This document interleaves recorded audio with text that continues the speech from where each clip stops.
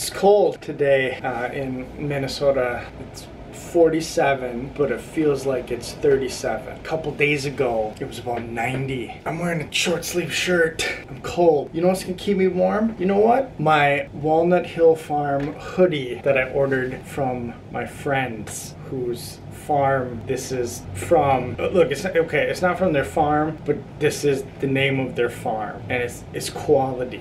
If it wasn't quality, I wouldn't tell you to click the link below and order yourself either a tank top, a shirt like I ordered. I ordered a pink one with the chicken on it. And I ordered this hoodie last year, and then I have another shirt that I ordered last year. And I'm 100% honest right now when I tell you that that is one of the most comfortable shirts I have ever worn. It is the shirt that I wear every time I have to do something. My work shirt for when I have to mow the grass, if I'm trying to pretend I can build things out of wood and stuff, or if I'm using my tools, if I'm doing something that gives me a couple more man points in life, that I am trying to be better. The point is, get you some Walnut Hill Farm apparel, and you too can be warm in the springtime when it's cold in Minnesota. There's like 8 days left to be able to get some stuff. Order away.